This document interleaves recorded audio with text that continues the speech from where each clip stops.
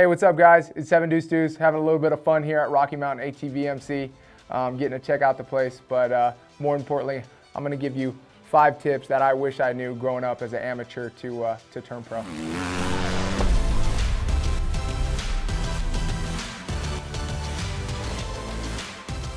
First tip, don't put too much emphasis on the amateur racing. I know those nationals out there are crazy, and I know you can get overwhelmed, and I know a lot of the mini dads say you got to be at every single solitary one, and yes, you know, that is a way to get a factory ride, but just don't put too much emphasis on going to all the amateur nationals. You want to go to some and you want to be competitive, but just remember that there is a pro career and it's not just your amateur career. I would say the number 2 thing, make sure you're having fun. One of the things that I've done best in my career is I've had fun from day 1 all the way till right now, and I'm still having fun. Remember that you get to race your dirt bike and you get to wake up in the morning and that's what you do. You know, have fun with your family, spend that experience, because that is your life. When you're racing dirt bikes, that's all you do and that's the family time that you get. So just make sure you're enjoying every single step of the way. Number 3, be serious when you're at race day. Don't take it as a joke. If you're at the races and your goal is to become pro, just because you don't go to a lot of amateur races doesn't mean that every single amateur race doesn't need to be taken seriously.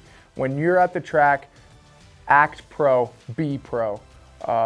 Do not take for granted, and do not go hang out with your little buddies and do this and do that. You're at the races. When you're at the races, you need to be at the races. You need to be present there.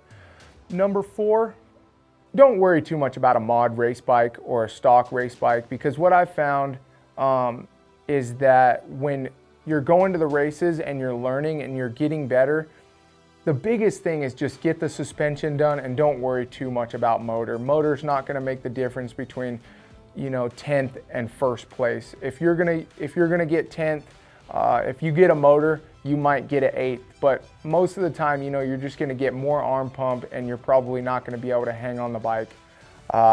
You know, just don't put too much emphasis on getting something that is out of this world and spending a whole bunch of money when you could be spending that on the practice bike and putting more practice hours at the track.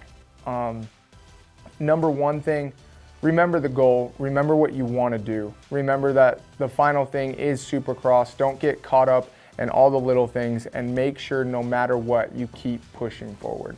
That's my 5 tips. Good luck, everybody.